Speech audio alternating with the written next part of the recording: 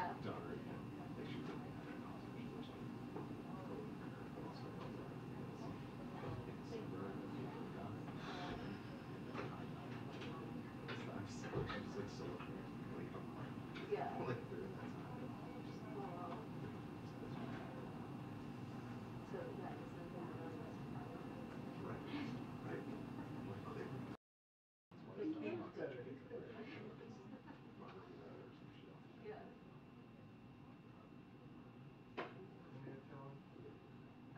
You can either do it now or maybe right before it starts. Well, I'll give them time.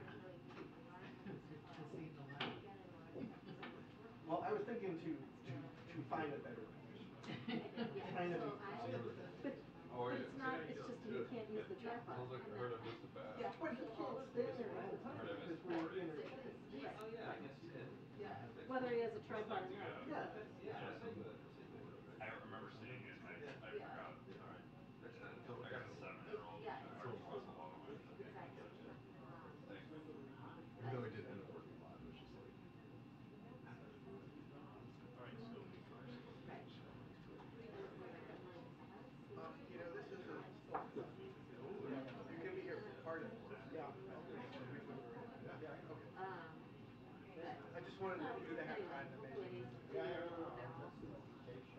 Not stuck. oh yeah, and now State of the Union. Ever? Yeah.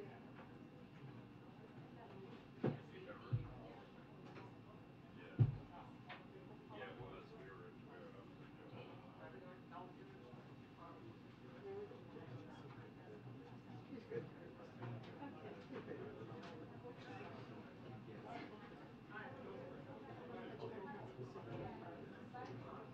Well, it's a monopod with a little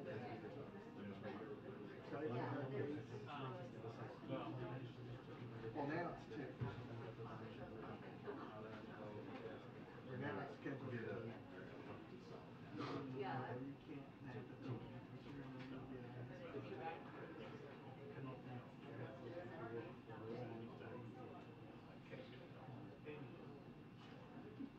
No, apparently EPA's allowed.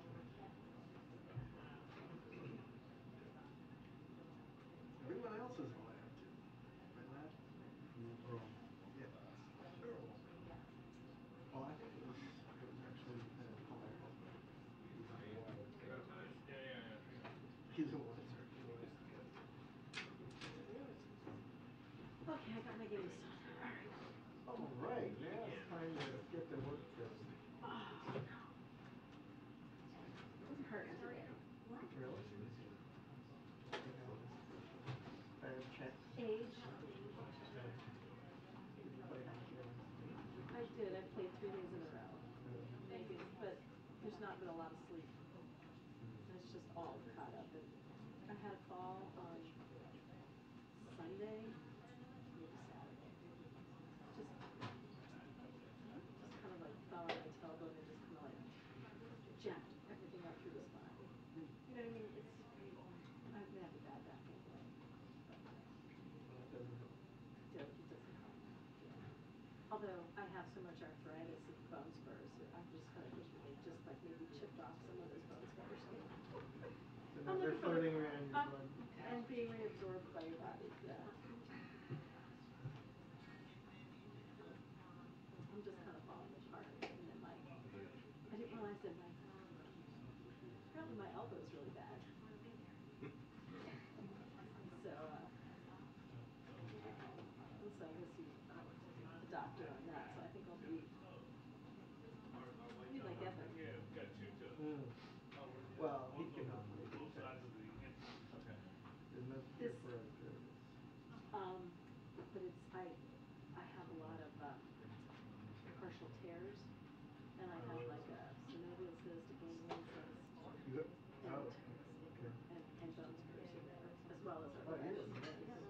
Pretty much. What was funny, so my back doctor, he's the one that ordered the MRI on my elbow because I had an X-ray on it 5 years ago, and the doctor said, "Yeah, you just got arthritis."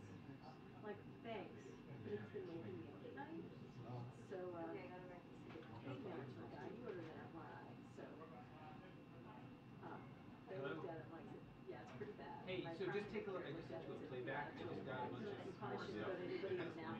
like maybe go to like MedStar. And then my other doctor said, I'm like, is there anything that can be done? She's like, I just no, sent you a maybe page. an It told elbow me- replacement. I'm like, how bad is it? I mean, it's Wait a minute. still functional. Is it the Doesn't let me bone know. or is it the muscle? I haven't, there's like ligament tears, there's a boatload. To, from moderate to Basically, severe. what they I said is that understand. they had locked in I haven't read an it interview in a few weeks, but on there's the a bunch of shit. Soul platform with Mike Hill, who is a boxer sports But when I was at the pain management guy, there was a woman there, she's an ER doc, and she's also an Iron Woman, but Iron Woman, and she was coming in to get platelet plasma and citing because saying that they had she been keeps told re-injuring Fox it. Corporation She does that, had apparently decided it that heals her. they shouldn't be doing it.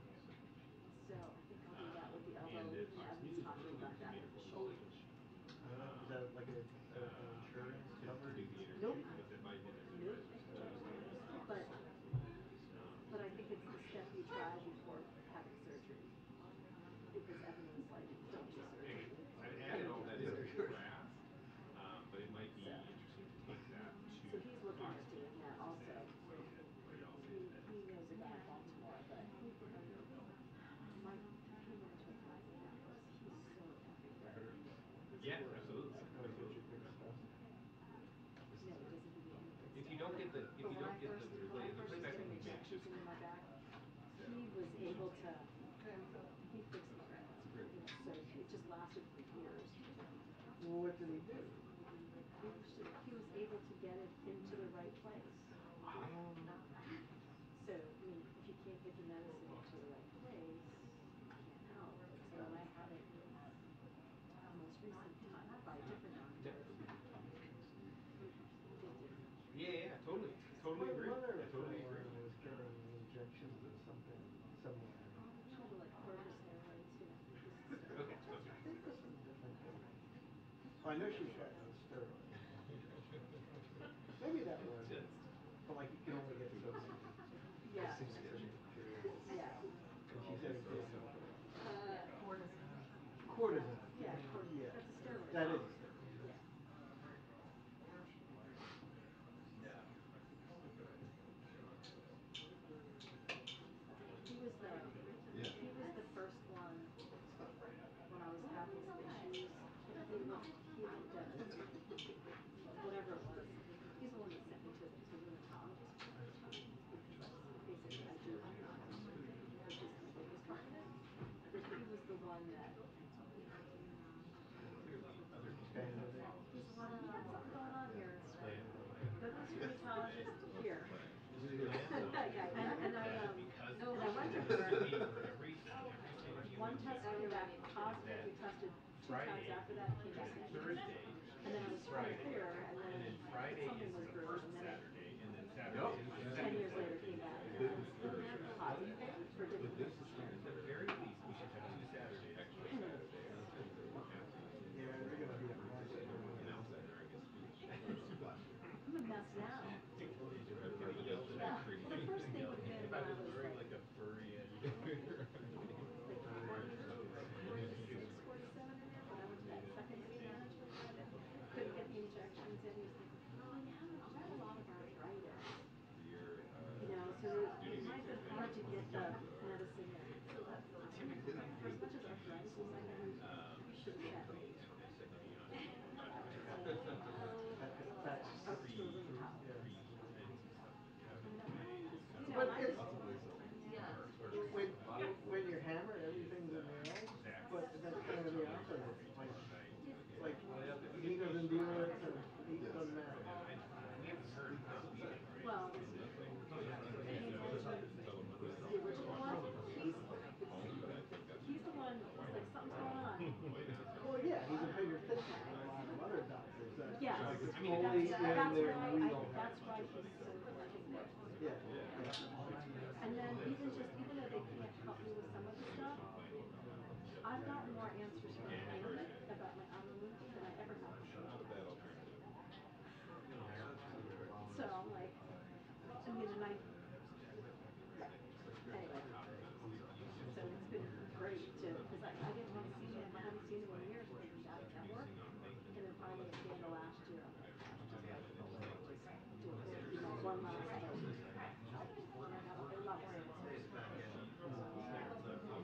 Yeah, so you can see your husband, you can see your big insurance, okay, so all of your benefits are doctor.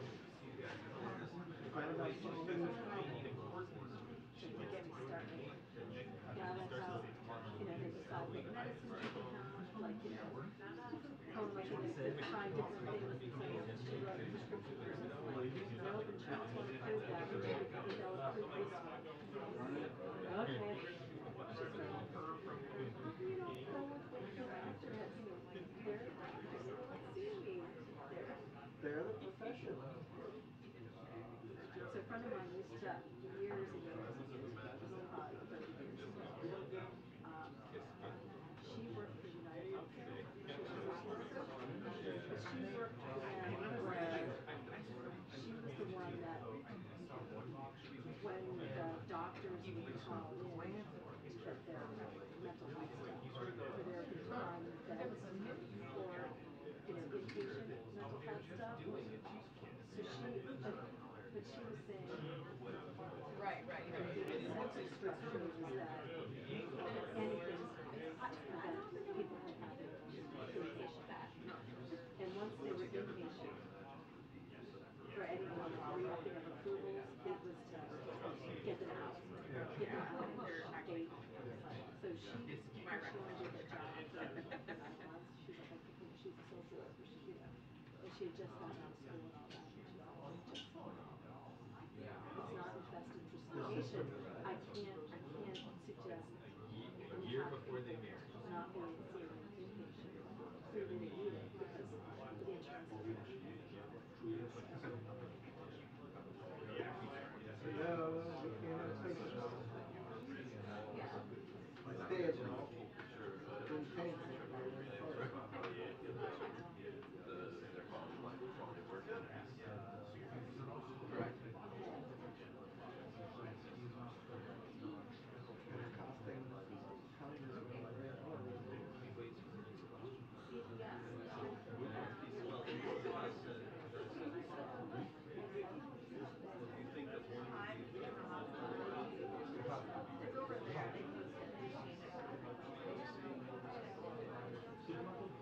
And costing hundreds of dollars.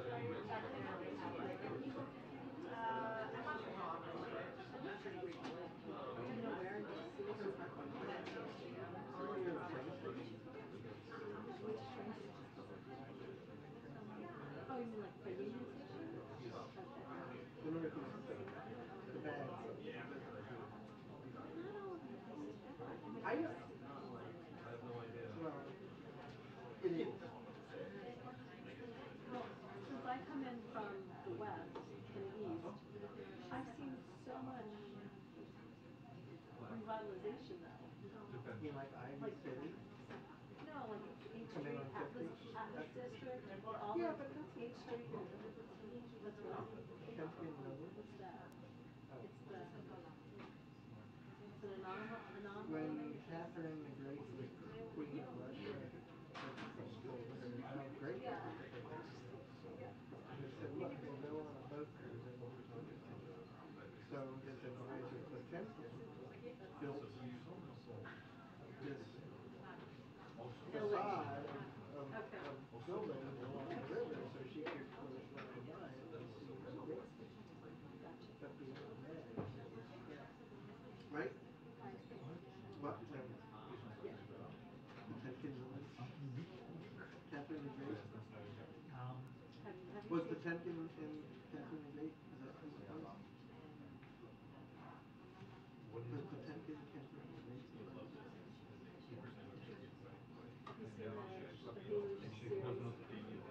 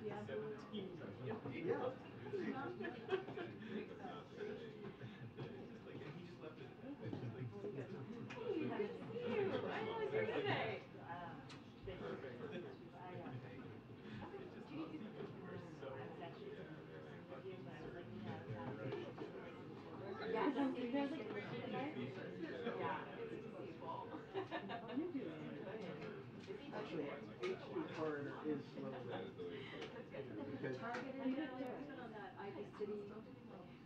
Well, no, I Is was it a lot? around 8th Street, Yeah. the residents of our kind of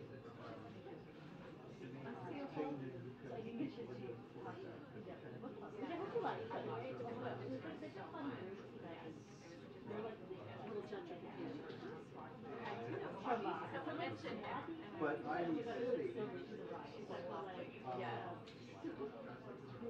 Yeah. was long coming back, and then it was getting done in Yeah. You're good at that. It was really, really fun. I'm so glad you liked it.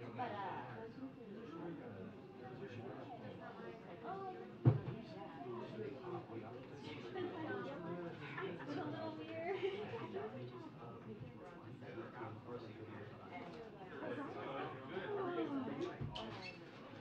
Still two, right? Again,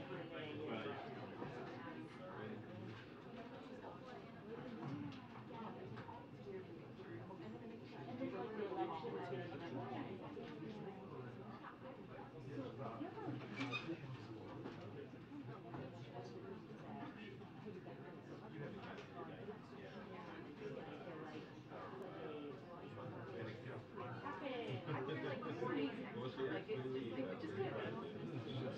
Oh, these are regular. Regular No, it's code. good. I like it like Without a theme song.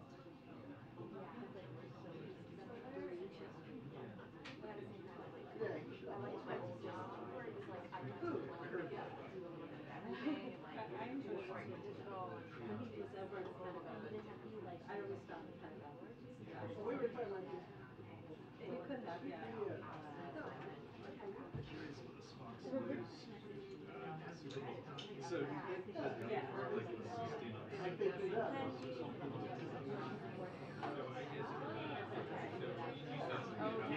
Well, in a way. Yeah, so they probably why does He was supposed to concur. no, you're If you want to be, which I've never heard of. I never heard of. yeah. I think we're about to say. Gotcha. Mike Hill is he was in the Fox. Yeah. Right. So he was the one that's oh, no response. That apparently got taken.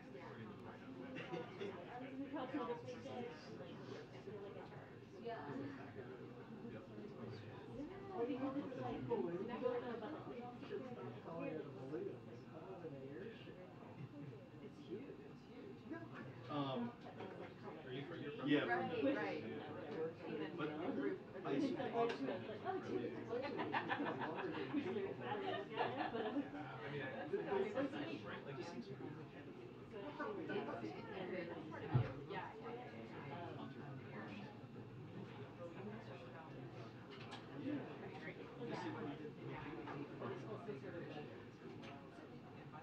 Yeah, it's not like a Zeppelin. Plane. yeah, yeah. It's a little catchy, I feel like, but it's not an impact, right? It's not.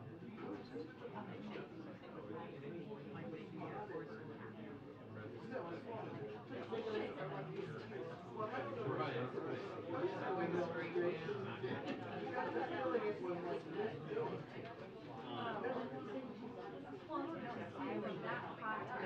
You know, the balloon. That's the balloon. Yeah, yeah, yeah. Oh, for the, But the actual. they said two buses.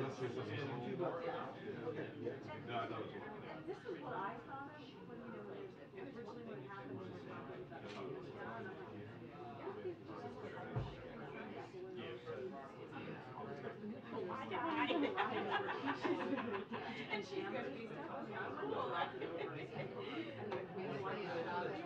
We'll catch up with you. I'm here next week. I think that's like half 3 p.m. To the office or to the Valley? then yeah. That's coming to me now. In any case, that's what crossed my mind. You wouldn't want to shoot it down because you don't know what's Well, and there are pictures of something Got it. created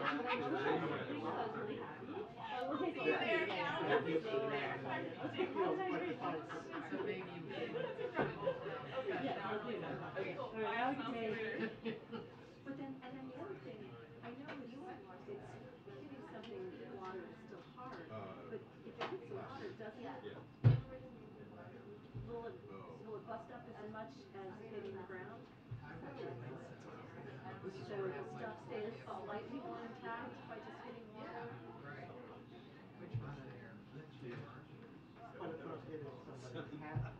Right. Just imagine that when they shot it down, it was going over Billings, Montana, and like, Wiping out small children.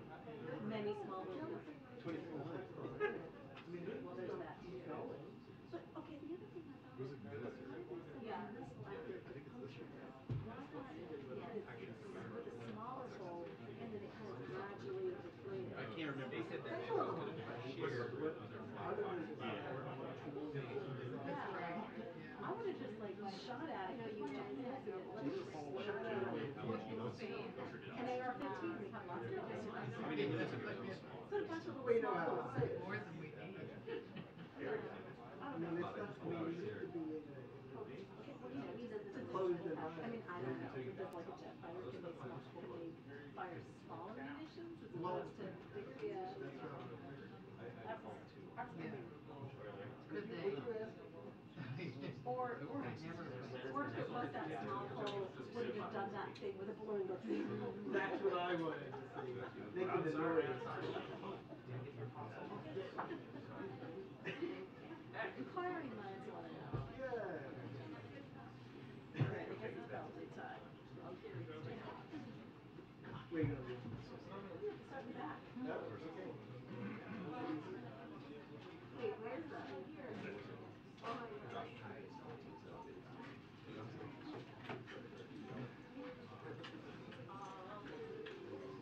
Oh, yeah, yeah. Yes. But I remember the bartender, yeah, those guys, I was speaking to them in English and they couldn't understand me, but when the white server spoke to me, they were so we just talked.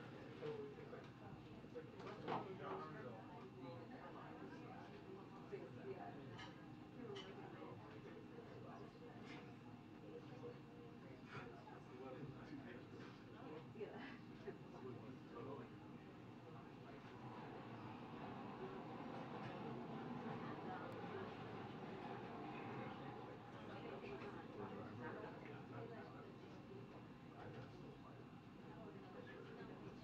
Yes. Oh, with the pizza? Yeah. If you could, lower the percentage. I'm here. Sorry. You should sit right there, man. That's how you do that.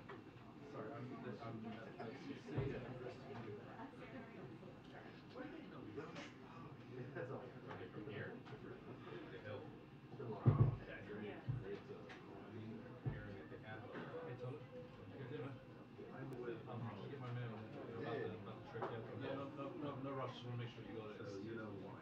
That's what I was saying. Just Oh, yeah, yeah. Waiting then. Yeah, no, thanks for that. I'm glad circulated that.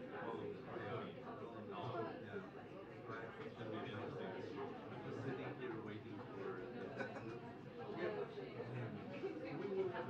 that's what Harney's doing. So the person who's in that seat is here.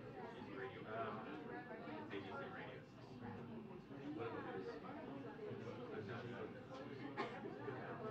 I'm not sure.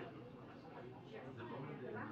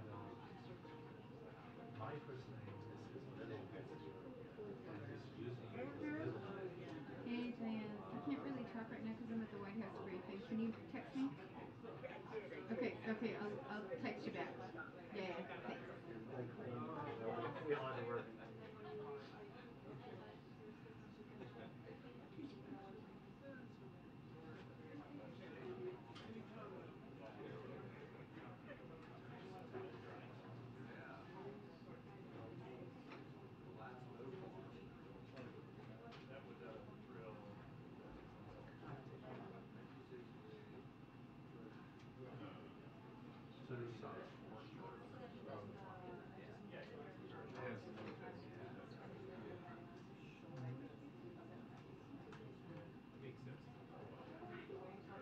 Yeah, I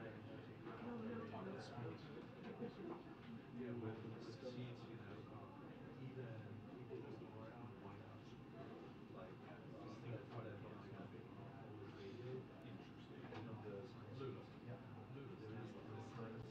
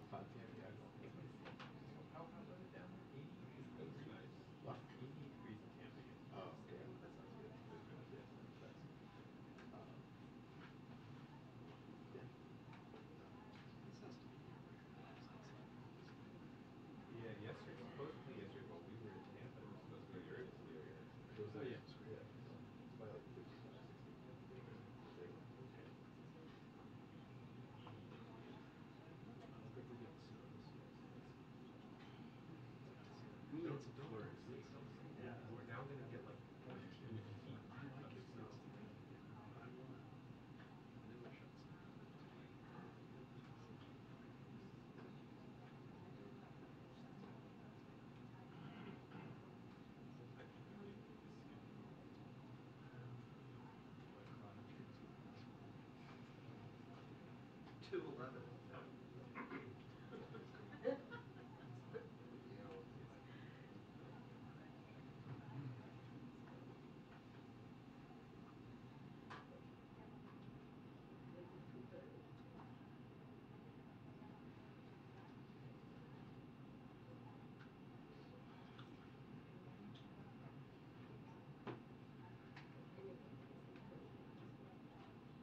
Well, the presence of Caribbean, of course, conduced to a charity like that. I, as virus act, claim being president. Okay. So we have a post-election.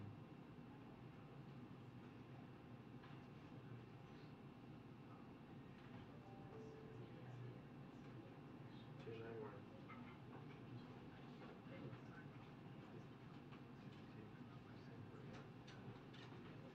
Has gathered her rulers.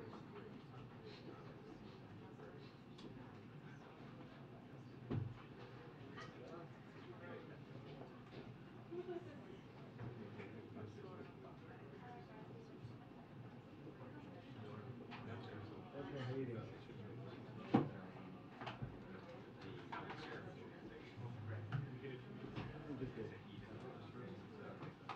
Fortnite, do we have a 2 minute? Yeah.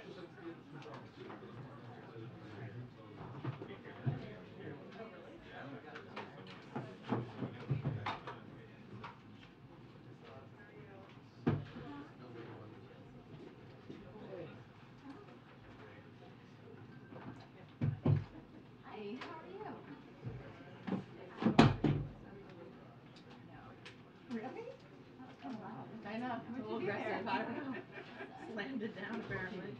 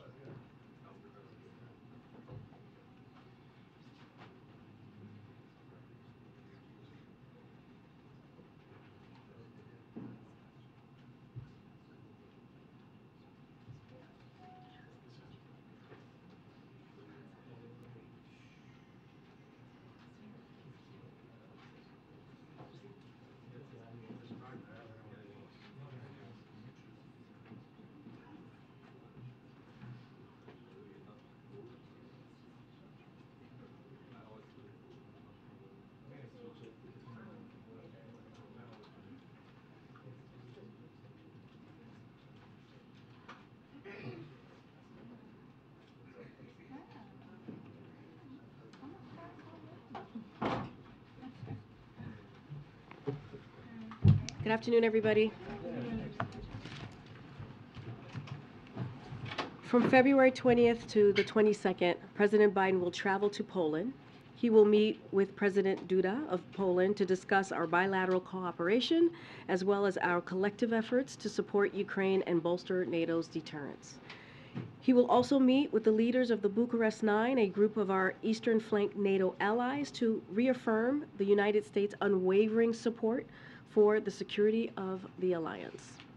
In addition, President Biden will deliver remarks ahead of the one-year anniversary of Russia's brutal and unprovoked invasion of Ukraine, addressing how the United States has rallied the world to support the people of Ukraine as they defend their freedom and democracy, and how we will continue to stand with the people of Ukraine for as long as it takes. With that, my colleague John Kirby from the NSC is going to come up and share some words and take some questions. Afternoon, everybody. Just a couple things here at the top. I think you know President Lula from Brazil is here today. We'll be meeting with the president soon. He's looking forward to that discussion. Brazil is a key partner of the United States in a region that is also a critically important region and an ally as we work together to address common challenges throughout the world, quite frankly, not just in this part of it. The president has personal experience working with President Lula from his time as vice president, and they met several times and have had multiple calls. Of course, as you know, we've already held a number of high-level engagements since President Lula's election. President Biden called President Lula shortly after he was elected to congratulate him and to begin identifying areas where the two countries could work together. National Security Advisor Jake Sullivan traveled to Brazil for meetings with then President-elect Lula and members of his incoming administration. And Secretary of the Interior Deb Haaland led a presidential delegation to Brazil for the inauguration. And of course, following the January 8 attack on Brazil's democracy, President Biden was quick to call President Lula to convey the United States' unwavering support for democracy in Brazil. The two have had, or they will have, a packed agenda here today, discussing issues that are important to both of them, and as I said, to the region and to the world. That includes combating climate change, stimulating economic development, strengthening democracy, promoting human rights and inclusion, as well as managing irregular migration. This meeting between the two leaders will strengthen the relationship between the United States and Brazil and will help set the stage for upcoming high-level engagements between our two countries. One more note before we jump into questions, and this is just an update on U.S. efforts to respond and to help provide assistance to the people of Turkey and Syria in the wake of those devastating earthquakes. We are ramping up our assistance to these earthquakes that have now killed more than 20,000 people in Turkey and Syria, including, that we know of, at least 8 American citizens. Now, this is a terrible tragedy, obviously, and our hearts continue to go out to all those impacted. We remain in close contact with our Turkish allies at every level of government, including, of course, a phone call between President Biden and President Erdogan. Yesterday, we announced that the United States will provide $85 million in life-saving assistance to provide shelter to the displaced, as well as food, medicine, and other desperately needed aid. In Turkey, a USAID disaster assistance and response team is already on the ground, and 2 of our most highly trained urban search and rescue teams are conducting operations in support of Turkish rescue efforts in Adıyaman, one of the hardest hit areas inside the country. These teams have nearly 200 personnel combined between them, specialized equipment and canine support dogs as well. They have been able to expand their operational reach with the support of U.S.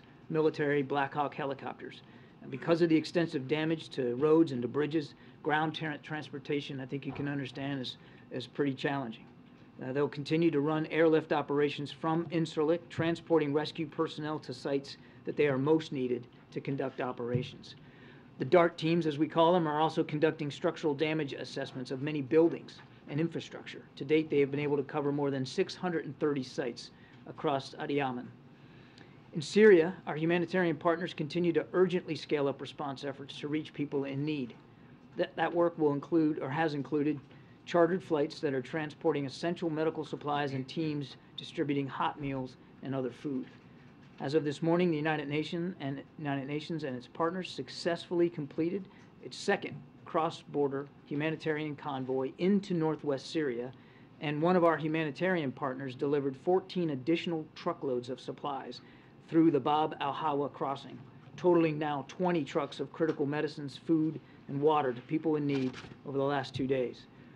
To underscore that U.S. sanctions will not prevent or prohibiting humanitarian assistance in Syria, yesterday the Department of Treasury, I think you saw, issued a broad general license to provide additional authorizations for disaster relief assistance to the Syrian people. We already were able to deliver humanitarian assistance without this general license, but we wanted to underscore the importance of humanitarian aid getting in, and so the Treasury went ahead and issued this license as well. This license will be in effect for 6 months. U.S. humanitarian assistance is delivered directly to the Syrian people, no matter where they live. We are determined to do all that we can to help those affected by these earthquakes in the days, weeks, and months ahead, as required. Thank you. Thank you. So, on Poland, why the president decided to go to Poland? What message he wants to deliver? And is there any chance that he would visit Ukraine during his visit to Poland? And I have also one on President Lula's visit. President Lula has said he wanted to create a group of countries, including China and India, to mediate peace between Ukraine and Russia. Does the president support this effort? Is this the right time for opening negotiations? Well, there's a lot there. So look, on the trip, I don't have any other additional stops to speak to. Karine announced the purpose of the trip, and that's to go to Poland.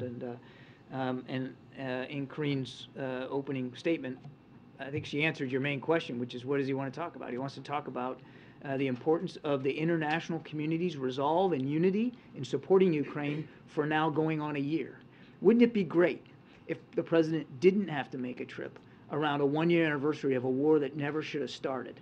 Sadly, that's where we are, and he wants to make sure that he's sending that strong message, not only of the United States resolve, but the international community resolve, and to make clear to the Ukrainian people, most particularly, that the United States is going to continue to stand by them going forward. We know the next weeks and months are going to be difficult and critical, especially for their armed forces, and the United States is going to continue to stand by them. On your question about President Duda and his peace overtures or ideas, is that what? President Lula.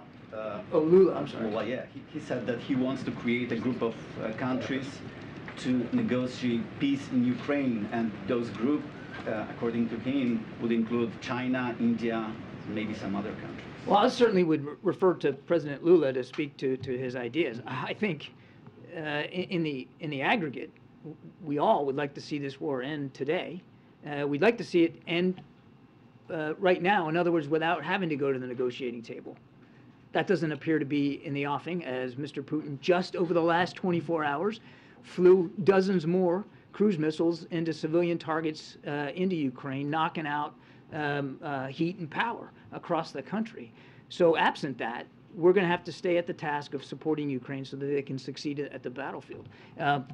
So that if and when President Zelensky has determined it's time to negotiate and sit down at the table to solve this diplomatically, he can do it with the wind at his back. He can do it with the strength that he knows he's going to need in that negotiation. So it's really up to President Zelensky to determine if and when negotiations are appropriate, and certainly under what circumstances. As President Biden has said countless times, nothing about Ukraine without Ukraine.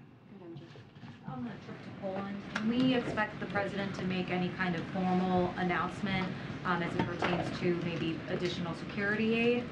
Or will it mostly be sort of a symbolic show of support, as you were talking about, to the Ukrainian people, the U.S.-Polish alliance? I won't get ahead of the president's remarks. Certainly I'm not going to do that. Again, the president will make it very clear that the United States will continue to stand with Ukraine for as long as it takes. He will continue to call for the kind of international unity that we've seen, not just across NATO, but across the world, or not just across Europe. And I think he will certainly make clear that additional security assistance, additional financial assistance, additional help for Ukraine will be coming from the United States. But I won't get ahead of anything specific. And I had a quick follow-up on the Chinese spy balloon. This idea that President Xi Jinping may not have been aware of the order to send this balloon over U.S. soil, what would that tell you if that were true about his grip on his own government? Is it, is it possible that it suggests a kind of power breakdown? Is it surprising to the U.S.? We certainly can't confirm these reports about President Xi's personal knowledge of that, and I would refer you to the PRC to speak to their own leadership issues and information sharing. What matters to us is that this was a violation of our sovereign airspace, and clearly with intent. Now, whose intent? I don't think we have a perfect picture of that right now. Clearly, without question, the intent of the PRC, because we know that this balloon belonged to them. And President Biden acted decisively in support of our national sovereignty. What our reporting is that U.S. officials briefing lawmakers this week told lawmakers that this is the U.S. intelligence community's assessment. I'm not going to speak to intelligence assessments from the podium. We gotta keep going. Go ahead, John. Thank you, Karine.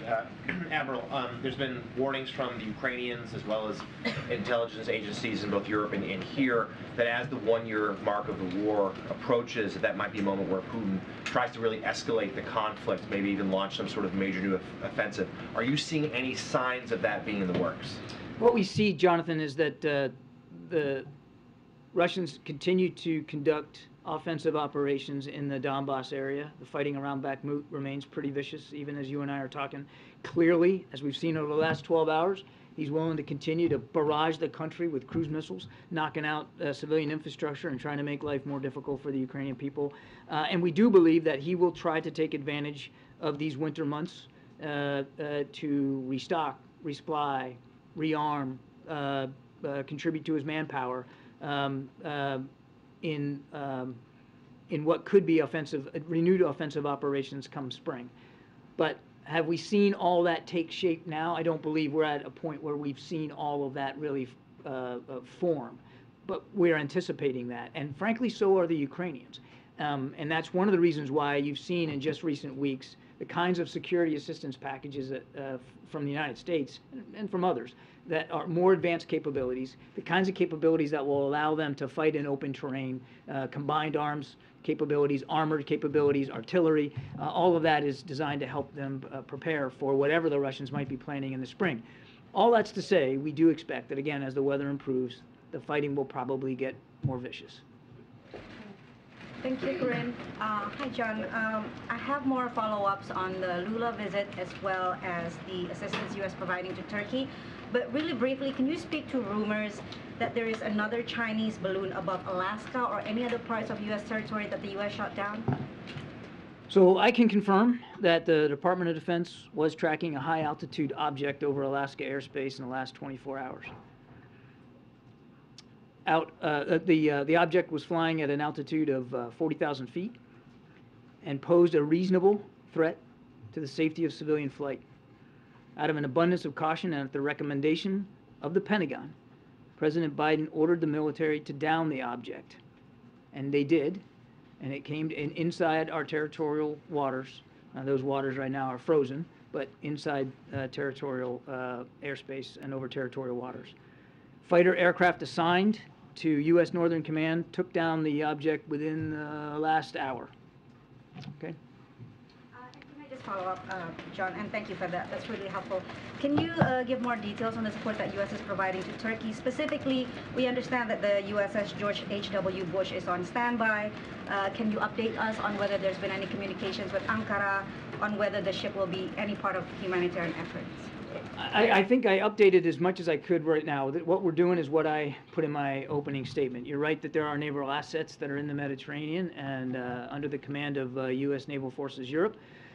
The commander of U.S. European Command has designated the commander of U.S. Naval Forces Europe as in charge of the operational coordination for military assets, and he is doing that. I cannot speak to any specific contributions by the aircraft carrier USS George H.W. Bush, but obviously there's lots of capabilities in the Mediterranean region that could be brought to bear. But we're working, and this is a really important point. We're working in lockstep with our Turkish counterparts here to make sure that what we're providing is what they need at the scale and the speed that they need, and not trying to overwhelm their system with unneeded material or unneeded capability. So there's, you talked about the Bush, but there's a lot of military capability on the continent under the European commander's authority that could be used. But again, we want to make sure that we're doing this appropriately through Turkish counterparts. Really briefly on the visit by President Lula, can you speak about how... I know, I'm going to come around, but she's still asking questions. I hear you. Okay. I hear you. Just the last question. Than I do. Go ahead. Just the last question. Can you speak on how Brazil can be a partner in monitoring irregular migration, specifically because Brazil has been a route for Africans coming to the U.S. Through Mexico? As I said, I would expect President Lula and President Biden to talk about the challenges of irregular migration. You saw the Vice President just this week holding a conference of some of our neighbors about this call to action to try to get at the root causes. And certainly we look and would welcome President Lula's ideas and perspectives on how we can get at the root causes of all the migration in this hemisphere. Thank you. When I hear news, I just get very excited. So, fancy that. Yes. So can we just go back for a moment? So another aircraft of some sort, airship, balloon, something was shot down today. Who owns it? What were the circumstances? Was the president directly involved in ordering this? And is wreckage being recovered? Well, Or- okay, so I'm going to try. Okay. Remind me if I forget something. Okay. Yes, the president absolutely was involved in this decision. He ordered it at the recommendation of Pentagon leaders. He wanted it taken down, and they did that. They did it using fighter aircraft assigned to U.S. Northern Command. The Pentagon will have more to say about the details of this later on this afternoon. It's only just within the last hour. We're calling this an object because that's the best description we have right now. We do not know who owns it, whether it's state-owned or corporate-owned or privately owned. We just don't know.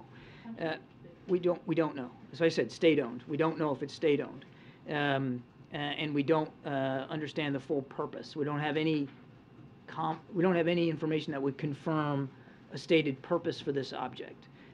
We do expect to be able to recover the debris.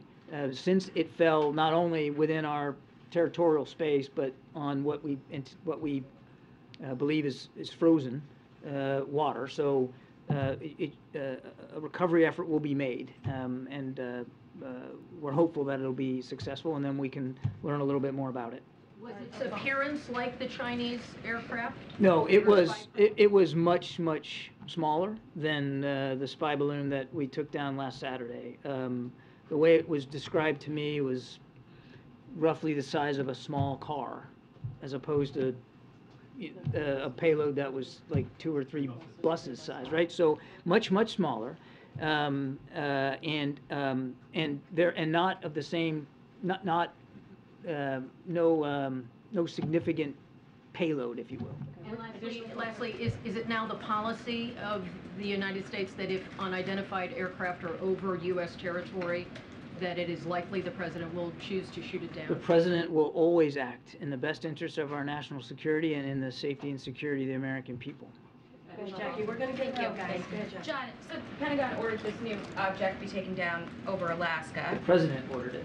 The president ordered it. So is it a fair takeaway then that the Pentagon regrets not taking down the first balloon before it crossed the entire U.S.? Well, I'm not going to speak for the Pentagon. I can tell you that the president doesn't regret the way that we handled the first balloon. That time first of all, apples and oranges here in terms of size. As I said, this was size of a small car, and it was over a very sparsely populated area, but also more critically it was over water space when we ordered this down, as we did the last one, but completely different size. And the debris field for this we expect to be much smaller than would have been for the other one. That's difference one. Difference two, we knew for a fact that the PRC balloon that we shot down last week was in fact a surveillance asset, and capable of surveillance over sensitive military sites, and that it had self-propulsion and maneuver capabilities. There's no indication that this one did. The other one, the first one, was able to maneuver and loiter, slow down, speed up. It was very purposeful, that flight path inside the jet stream. That would suggest that maybe you should And- have taken it out over Alaska too, though. Well, look, the Pentagon's already spoken to this question about whether or not they should have or could have shot it down over Alaska airspace. I would refer you to, there was 2 hours and hours of testimony yesterday on that. On the communications, though, we still don't know, and correct me if I'm wrong, we don't know what intelligence or communications could have been collected or what devices they were targeting, as I understand it.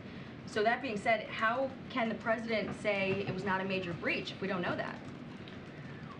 What we do know is we knew the basic flight path of this thing, and we were able to take steps at sensitive military sites that we believed would be along the flight path to significantly curtail any intelligence ability that the Chinese could get from the balloon. Certainly curtail anything that would be above and beyond what they normally try to collect through other means.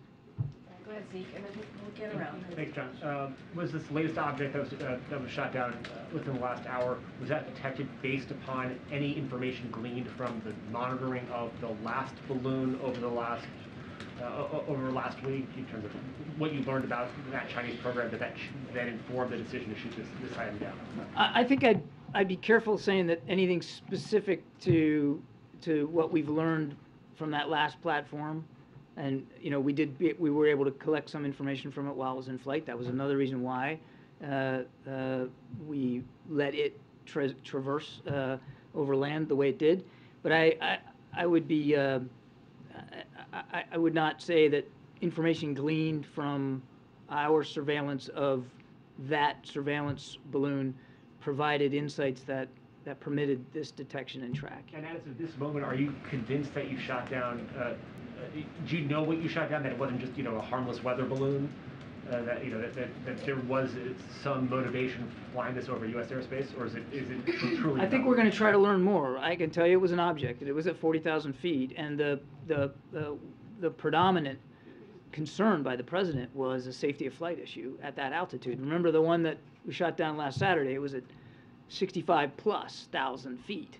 So no threat to civilian aircraft. This one at 40,000 feet could have posed a threat to civilian aircraft, and it did not appear to have the maneuverable capability that the other one did. So, you know, virtually at the whim of the wind. Thank you, Karine. So just thank you, Purvi. So to follow up on what you just said about civilian aircraft, is that what you meant initially when you said there was a reasonable threat to shoot it down? Yes, my exact words were reasonable threat to the safety of civilian flight. Okay, and given what you said earlier about intent with regard to the Chinese spy balloon, does the U.S. give any credence to the Chinese argument that the balloon accidentally veered off course and ended up where it did? Which you're talking about, the one from last week? Yeah. Say that again. Or is it? Does the U.S. give any credence to the Chinese argument that this thing accidentally veered off course and ended up where it did? No. So, was it targeting specific places? Was it targeting military sites? What we know is that the flight path it executed took it over sensitive military sites. What we also know is that it could maneuver, that it had propulsion capability and steerage capability, and could slow down, speed up, and that it was on a path to transit over sensitive military sites. Thank you. Thanks. Admiral Kirby, on the latest object, you said it did not appear to have the maneuverability capabilities that the Chinese spy balloon have. Did it have any maneuverability, or was it flying on its own? At this time, all I can tell you is it did not appear to have the ability to independently maneuver. We'll attempt recovery, and we'll see what we can learn more from. And then just one more on the Chinese spy balloon. We're reporting that the U.S. is about to impose export controls on Chinese companies that are believed to have been involved in that balloon surveillance program. Can you confirm that and say when the administration might impose those export controls? I'm not in a position to confirm those reports right now, and I'd refer you to the Department of Treasury. Thank you, Admiral. I believe you said this was shot down, or at least it landed in the waters, or the frozen waters off the coast of Alaska, correct? That is our initial assessment. So is the policy still, considering the first one was shot down off the East Coast and this high-altitude object was shot down off the West Coast, is the policy at this point in time you could shoot it down if it's over a body of water? I wouldn't derive from these two incidents some sort of policy that comes out of it. The president will always act in the best interest of the American people and international security. Last week, we were talking about a surveillance asset that was purposely flown over the continental United States. In the case today, we're talking about an object. Again, we don't know a lot about it, but that at its altitude represented a potential threat to the safety of flying customers, civil air traffic. Based on your broad and deep experience, who do you think might own or have flown this thing in the air? I have no idea. Good, Mary. You know, you don't know who owns it or who's flown it, but has anyone from the administration reached out to the Chinese to see whether they will claim this new object? I know of no outreach this afternoon to the Chinese government about this. The State Department over the weekend, or last few days, I'm losing track of days, but since the first spy balloon, confirmed that they think that these Chinese spy balloons have gone over 40 countries. Considering that fact and this new development today, what's next on a larger diplomatic front? The U.S. talking with allies about how to police the skies, about how to bring this to the UN to figure out what to do? We are talking to dozens of nations who we know have been overflown by Chinese surveillance balloons, part of this program that the Chinese have invested in, to share with them the context and information that we've learned by the forensics we've done since we came in office about this particular program. And I would remind you that we briefed Congress in a classified setting back in August about this. This is not something we haven't been trying to learn more about. We've been aware of it and trying to glean more information from it. And this, we expect that the recovery of the debris from the balloon we shot down on last Saturday, will help us gain even more information. But we are in the active conversations with many of these countries who we know have been overflown. Gotcha. Yeah, where specifically in Alaska was the high altitude object shot down? So the Pentagon will be talking more about this a little bit later. They'll probably have more detail for you. But the general area would be just off the very, very northeastern part of Alaska, right near the Alaska-Canada border. So near the Arctic Ocean? Well, yeah, in fact, that's where it went down on that northern side of Alaska, near the Canadian border, on water that is frozen in the yes. It was never over land. No, it never was. over Alaska. It was. Okay. Yeah. And it was shot down within the last hour. When did the U.S. first get intelligence that it existed? The knowledge about the balloon in the track first came to our attention last evening. Okay. What time thereabouts? I don't have an exact time on the clock for you. It was last evening. Well, have you ruled out, or not ruled out, but you have not determined that it was surveillance in nature, correct? We haven't ruled anything in or out. And that's why we're calling this thing an object. You just called it a balloon. You misspoke there. I'm sorry. It's not a, yes, I'm sorry. You guys have... You can't say it's a balloon either. You guys have me with balloon on the brain right now. This was an object.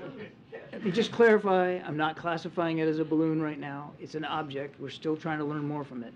That it landed on water that is frozen could help us assist, make it easier for us to try to recover some of the debris. U.S. Northern Command is examining what the possibilities for that are. Finally, you said you have no knowledge of any outreach to the Chinese yet from the administration. Are there plans to reach out and ask whether they... I know of no plans to reach out to the Chinese specifically on this. I want to stress again, we don't know what entity owns this object. There's no indication that it's from a nation or an institution or an individual. We just don't know. Foreign entity, that's right. We don't know who owns this object. Thank you. Thanks. Are you tracking any other similar objects right now at this time? I'm not aware of any other tracks. And then also, I know that you said that this was due to a civilian aircraft threat, but why not wait till it's over warmer water where you could more easily recover It wasn't heading over warmer water. It was heading over the Arctic. It's not very warm. Thank you, Karine, and thank you, Admiral. One question on today's incident and then one on a separate subject, if I may. Given how little was known about this object at the time that our forces shot it down, is it safe to say that when the President ordered that it be shot down, he did not know whether it was a manned or unmanned object? We were able to get some fighter aircraft up and around it before the order to shoot it down, and the pilot's assessment was that this was not manned. On a different subject, after the State of the Union address, minutes after he finished delivering the State of the Union address, President Biden encountered in the halls of the Capitol Brittany Alconis, the wife of your Navy comrade Ridge Alconis, who, as you know, remains imprisoned in Japan. And the President told Mrs. Alconis, "We're going to get this done." I wonder if you can tell us if the Alconis case figured in the conversation that the President had with the Japanese Prime Minister when he visited here last month, and if you can flesh out the President's promise to Mrs. Alconis. I know generally you don't like to say a whole lot about these kinds of efforts, but what can you tell us about what's being done on behalf of Lieutenant Alconis? I would go back to what I said to you last time, James. I mean, the President's well aware of this case. And he's well aware of what the family's going through. He's also well aware of concerns by the Japanese government with respect to their judicial system. And he's got the team working on this. I'm not going to disclose personal conversations that the President had either with Mrs. Alconis or with Prime Minister Kishida. But he's well aware of it, he's tracking it, and so is the National Security Team. Thank you, Karine. Admiral, over here, I wanted to ask you two questions. I need to watch for her hands. One on the shoot down that you just described, and the other one on Ukraine. On the incident that happened in the past hour, I wanted to know, is there any line of communication that you can describe that has been ongoing over the course of the past 2 weeks on the diplomatic side of things? I know that the Defense Secretary says that his call to his counterpart was not returned from China. But on the diplomatic side of things, are there lines of communication between the U.S. and China right now? Well, certainly. Look, we have an embassy in Beijing. Diplomatic discussions routinely happen with Beijing. So, of course, the diplomatic channels remain open. Sadly, the military ones do not appear to be open right now. Secretary Austin made a good faith effort to reach out to his counterpart and was rebuffed. And that's unfortunate, particularly when at times like this you want to keep as open as you can the lines of communication, and the President's committed to that. And then on Ukraine, President Zelensky was in the UK earlier this week, and he received a promise from the UK government that the UK would train Ukrainian pilots on NATO standard jet fighters. Can you tell me if you think that's a good idea? Is that something that the U.S. is considering in terms of training Ukrainian pilots on NATO aircraft as well? Well, if they're going to get Western aircraft, then they're going to need to be trained on them. Does that mean that will happen? They'll get Western aircraft? That would be up to the nations that may be willing to provide aircraft. I've said it before. Probably tired of me hearing me say it, but these are all sovereign decisions. And if a NATO nation or even a non-NATO nation wants to provide capabilities like fighter aircraft to Ukraine, that's certainly their decision to make. And one would assume that if you're going to introduce a system into a military that they have no experience with, that there's going to have to be some training that goes along with that. We're doing it right now. Fort Sill, Oklahoma, we've got Ukrainian soldiers learning how to use a Patriot battery. Outside of Ukraine, we're helping train them on combined arms maneuver. So it's not unusual to do that if an advanced capability is provided, but that's going to be a national decision. Thank you, Admiral. Thank you, Karine. Isn't there a concern that these objects, the object and the balloon, were both discovered when they're already flying over U.S. airspace? Shouldn't they be detected before they enter the U.S.? I think we're going to continue to learn a lot about how these things are or can be detected in a better way. You heard the Northcom commander talk about certain gaps that he felt he had in his domain awareness. So from this incident last week, we'll certainly learn about the capabilities of that surveillance asset, but we also expect to learn more about our own processes and our own systems for detection and tracking. I don't want to get into exactly how this one was detected, but I can assure you that we're going to continue to try to improve our own knowledge base with respect to these systems. Just one more quick question on the object. Can you say anything about the proximity of it and its flight path to the sensitive oil fields near Prudhoe Bay? And was there any threat at all at any point to that equipment in that region of Alaska? I'd refer you to the Pentagon for more detail about the track. Again, this just all happened within the last hour, so I don't know what the proximity was to oil fields. And your second question was? Oh, it was just about the sensitivity, you know, the oil fields, basically. Well, again, I mean, we just don't know what this object was. We don't, it'd be difficult for me to point to a threat or a specific concern such as oil fields when we don't really understand what this object was doing. I understand. And then I just have one more quick question on the Russian, completely different topic. The Russians have said they're going to cut oil output now. What is the U.S. response to that? And will you reach out to OPEC to ask them to sort of compensate the difference so that the price of oil doesn't escalate at a time when you're just starting to see inflation? Once again, Mr. Putin's willing to weaponize energy. This move, if it proves to be true, it doesn't come as a big surprise as a reaction to the price cap. And it just shows you the lengths to which he's willing to use resources like energy as a weapon. What the United States will do, have done, continue to do, is work with allies and partners to make sure we can better balance supply and demand and try to meet that need. It's important. We still believe that Mr. Putin not be allowed to profiteer in an inappropriate way off of the oil he puts on the market so that he can then fund his military in the field. I don't have any diplomatic outreach to speak to today. We're going to continue to talk to allies and partners. Certainly OPEC falls in that category, but I don't have any specific conversations to talk about. Thank you, Karine. Thank you, John. I have two questions. China is claiming ownership of the balloon, and China said that they will take legal actions.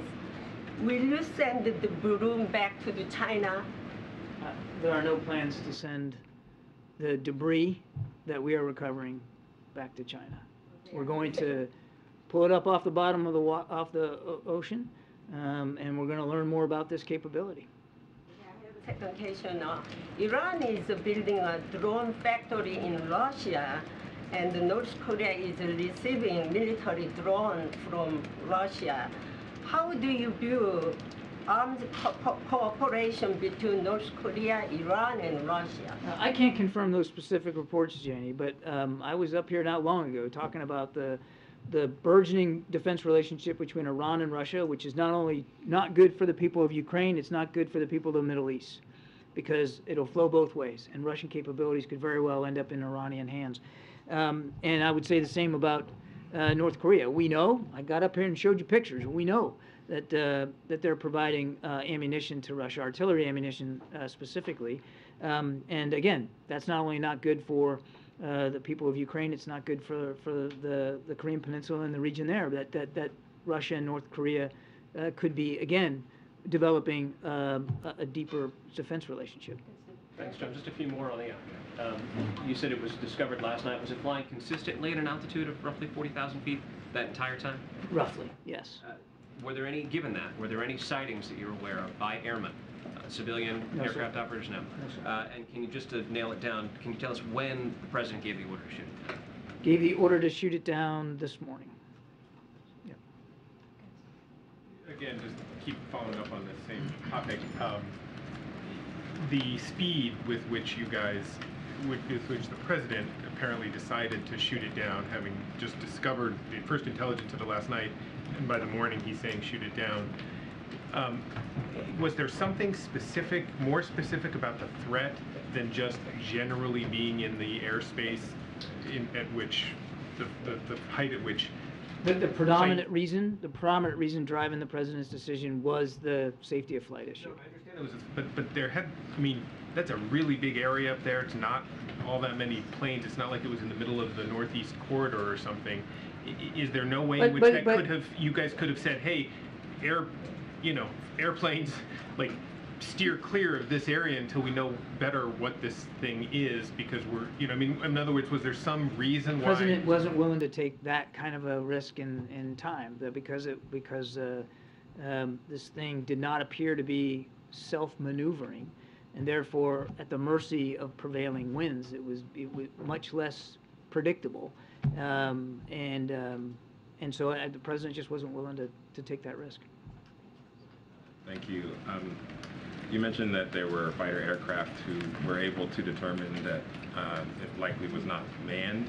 Were those fighter aircraft able to determine anything else about it from up close that they wouldn't be able to find out otherwise? They worked really hard to try to get as much information as they could about this object.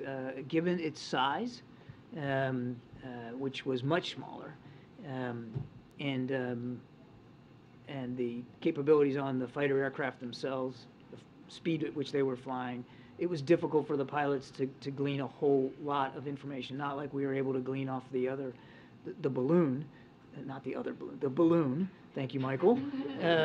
Because we also had several days to track that. So there was a limit to how much they could divine. Also, it was detected at night, and so the first engagement by fighter aircraft late last night was again difficult for them. It was a small object, and these are fighter aircraft flying at pretty high speed, and the ability to glean a lot of information was limited, which is why they did another flight earlier this morning to see if we could get more. I mean, they did the best they could, but again, the speed and the conditions up there, as well as the size of the object, made it a little bit more difficult. Just to confirm, there was a flight last night to There do was some a- surveillance. yes.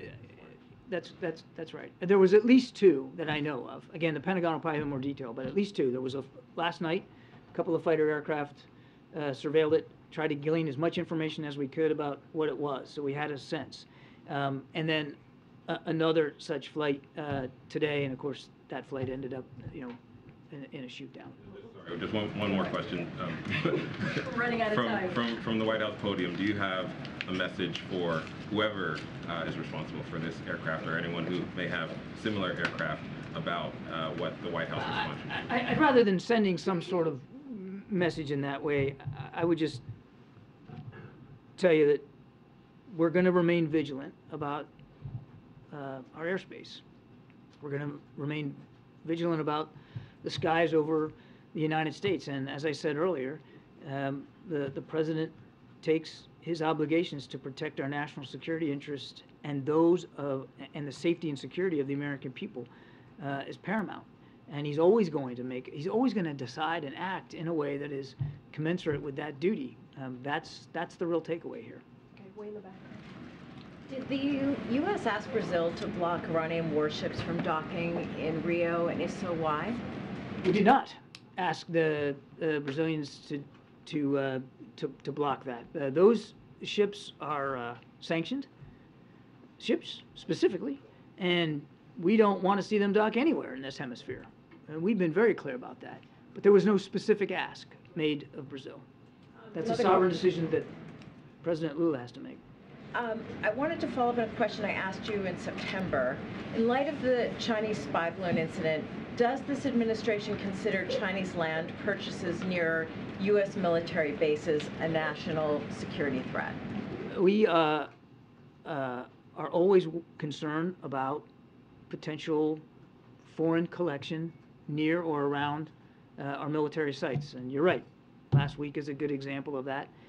We take that seriously, whether that's terrestrial related or whether it's from the air. And I think I'll just leave it at that. Would you be working perhaps with Congress to put in place legislation to prevent that kind of We are ownership? always willing to work with Congress to address our national security interests and threats as best we can. Karine. Thanks, Karine. Thanks, Admiral. So, Thank you, Karine. Admiral, just real quick, is there a timeline for recovery of this object? You'd have to talk to the Pentagon. I don't know. Again, guys, this just happened within the last hour and a half, and they're still assessing where this thing landed and the degree to which they can get to it. And on the Poland visit, I know in the statement that you put out, Karine, it says that the president is going to meet with leaders of the eastern flank NATO countries. Are any other European leaders, NATO leaders, expected to join the president on this trip? We're still putting the agenda together. The predominant reason to meet with them, the Bucharest Nine, as you call it, is to really talk to those nations who are literally on the eastern flank of the NATO alliance. But I can't rule in or rule out that there may be additional attendees or additional meetings that the president might have. Go ahead, Sebastian. Thank you very much. Hello, John. Over here. Yeah, thanks. back to Lula, if you can remember him. Is there going to be any commitment to the Amazon fund by the United States during this visit? I think let's have the visit occur here shortly, and we'll provide you a readout. I don't have anything specific on that. Okay, thank you. So, John, the U.S. Special Presidential Coordinator for Global and Infrastructure Energy is in Angola. So he met with President Lorenzo. Can you elaborate a little more on this visit? I don't have any information on that. We'll take the question and see if we can get you a better answer. Just a quick one on the timeline. Was the president briefed on the object last night when the track first came to the administration's attention? He was. He was as soon as the Pentagon had enough information to provide him, they did that. Last question. Ukraine. Thank you, madam. Thank you, John. As far as Russia's war against Ukraine is concerned, 1 year now, the president believes that when Prime Minister Modi of India told President Putin to stop the war, and this is not the way that this time that war should go like this, and you think there is still time for Prime Minister Modi to stop the war or convince President Putin?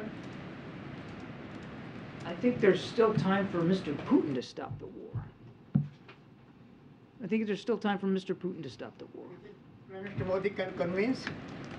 I'll let the Prime Minister speak to whatever efforts he's willing to undertake. I want to stress it again, Goyle.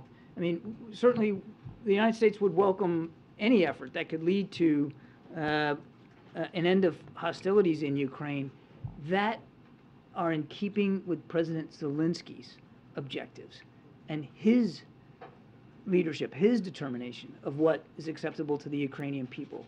Nothing about Ukraine without Ukraine. So President Biden has said this, gosh, dozens of times. We think this war could end today, it should end today. The single person responsible for what the Ukrainian people are going through is Vladimir Putin, and he could stop it right now. Instead, he's firing cruise missiles into energy and power infrastructure and trying to knock out the lights and knock out the heat so the Ukrainian people suffer even more than they already have. He could end it right now. And since he's not willing to do that, clearly, we've got to make sure we can help the Ukrainians succeed on the battlefield so that when President Zelensky determines it's time to negotiate, and he's the only one that can make that determination, he can do it with the strongest hand possible. Finally, sir, 1.4 billion people in India are waiting for President Biden to welcome. When is the next trip? I don't have any travel, other than the travel that Karine talked to today, I don't have any travel to announce. Thanks, guys. Have a good weekend. Thanks, Admiral. Okay, now for the boring part of the briefing. We just have a few minutes, guys, so we don't have a lot of time. So let me just go over the week ahead. So later today, as you all know, the President will hold a bilateral meeting with President Lula of Brazil. Tomorrow, the President and the First Lady will welcome governors and their spouses for a black tie dinner at the White House. The Vice President and the second gentleman will attend. On Tuesday, the President will deliver a keynote address during the National Association of Counties at the Washington Hilton Hotel, and we'll certainly have more to share on the week ahead in a day or two. And finally, there is a bittersweet day for us, a bittersweet moment for the communications and press teams and all of us here at the White House. I've gotten to know Kate Bedingfield as a colleague and a friend, being in the trenches together and representing the President's agenda together. I've actually known Kate since 2007. That's a whole nother story. But Kate has been fighting this fight on behalf of the President since long before the campaign was launched, going back to when she was his communications director as Vice President. She's been a trusted source of strategic advice and an unflinching voice for the President's message and values, playing an integral role in our successes these first 2 years and on the campaign. She's also a pillar of this team, which she helped build as the deputy campaign manager across the primary and general elections. I understand that after a certain previous occupant of this White House, whose name will be nameless, but as you know who this person is, he got angry and yelled and said, quote, "Biden has a team of killers. All I've got is a defense." Okay, that was in the campaign. That was the campaign communications team started calling Kate and the captain of the team killers. That doesn't surprise me at all, because if there's one thing Kate is, she is a leader.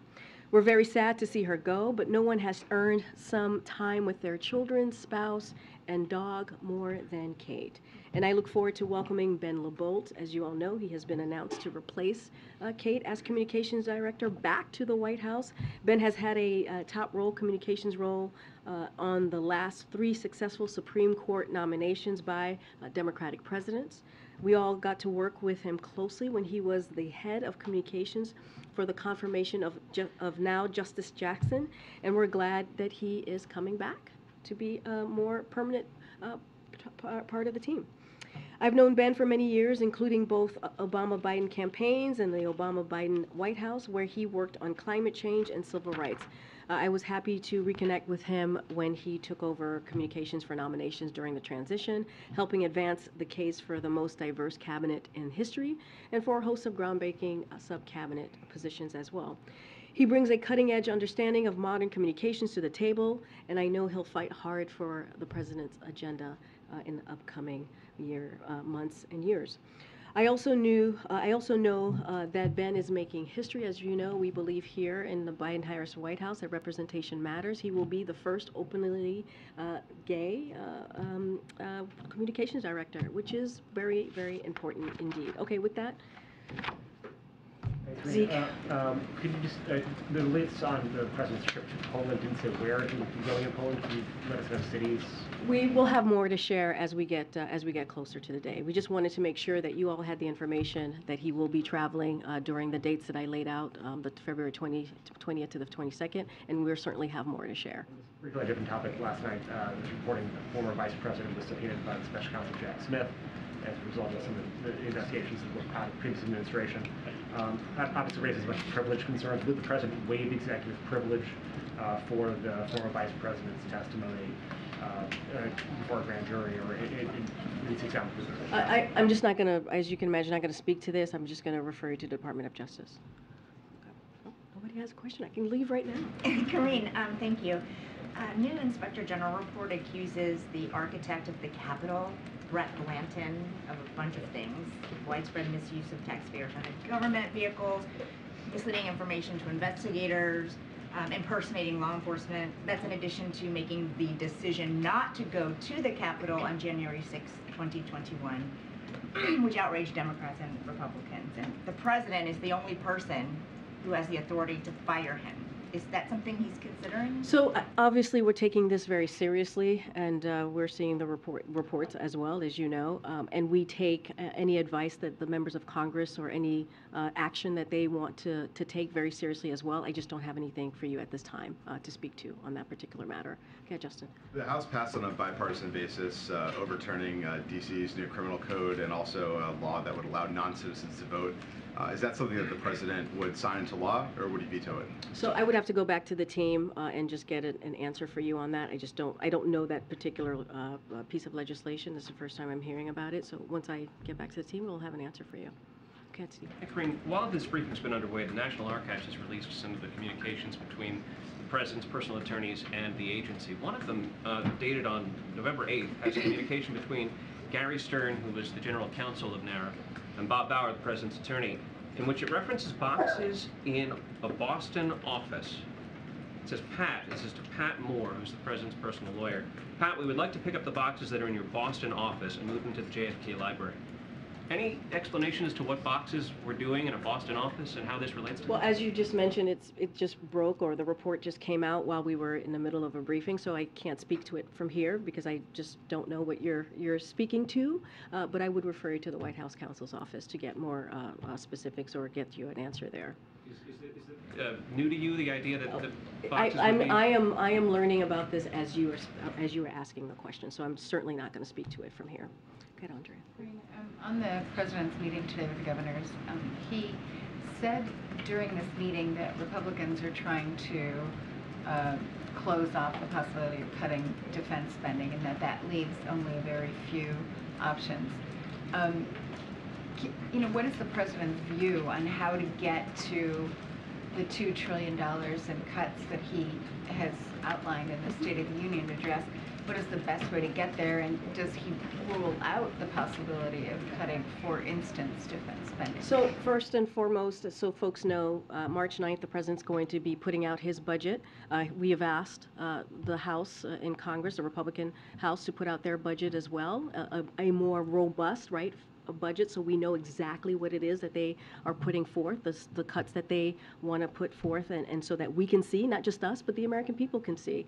As you just mentioned, the president said in his State of the Union address that he was going to cut the deficit by $2 trillion over a decade. I'm not going to get ahead of what the president's going to actually, the details or the specifics in his budget. Certainly once we put that out on March 9th, you'll be able to peruse and see exactly what the president is laying out.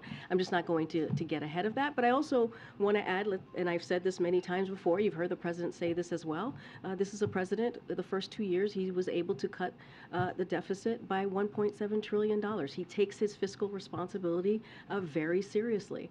And he is going to continue to find ways to build an economy that doesn't leave anybody behind, but also is fiscally responsible, as I just mentioned. Go ahead. He also said that he did not believe that Republicans would ultimately make good their threat on the to hold the debt ceiling extension or expansion hostage.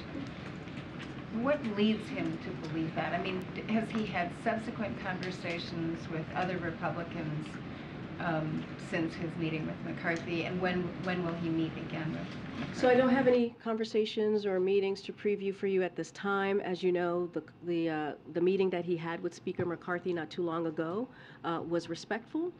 It was productive. You saw us put a readout, and you heard from the speaker himself when he was out at the Sticks after the meeting. Look, it's pretty simple and it's pretty straightforward. We believe that Congress has a constitutional duty to get this done, to lift the debt ceiling. We've been saying that, and they should do it without conditions. That hasn't changed. They did it 3 times with the last president. You've heard me say the number 78 many times in this briefing room. That's how many times that they have been able to get this done since 1960. That doesn't change. It should be done in a bipartisan way, and the president it will continue to call for that. And that's what they've done it before, and that's what he believes they should be doing it again. He just sounded more optimistic today, and I'm wondering why. Oh, this is a president who's always optimistic. This is a president who believes in optimism. As you know, he says it many times when he speaks in front of the American people, and so that is not surprising. You've heard me say that about him in describing even his speech for the State of the Union, that you would hear some optimism. So, of course, he's going to be optimistic about it. Go ahead. Particularly given Lula's visit here this afternoon, is there any kind of update on the possibility of expelling Bolsonaro from the U.S.? Does the president personally believe that he should be allowed to remain here? As I've said before, we had not received any type of request in that vein. I'm not going to get ahead of a meeting that's going to happen very, very shortly. You guys are all have to leave to for the pool spray that's going to happen in the Oval Office, so I'm not going to get ahead. President Lula is going to go to the Sticks right after the bilat, I believe, and take many questions from many of you. So I'm certainly not going to get ahead of what's going to come up in that meeting or what the agenda might be. I think the Admiral did a good job laying out our expectations, but I will let President Lula speak to that. His meeting with the governors today, do you know whether and how much the issue of COVID and the expiration of the public health emergency order, how much that came up, whether the governors feel confident that the states are ready for that to happen? So I can't speak to that. I haven't downloaded with what came up in that meeting, but what I can say is the president very much looked forward to talking to the governors. He's going to continue the conversation and continue to see them between today and tomorrow. And they've been great partners with us with all of the different historical pieces of legislation that we have been able to get done, and also that they're seeing the effects of in their own state. Okay, I'll see you guys on Monday. Thank you, everybody. Thank you.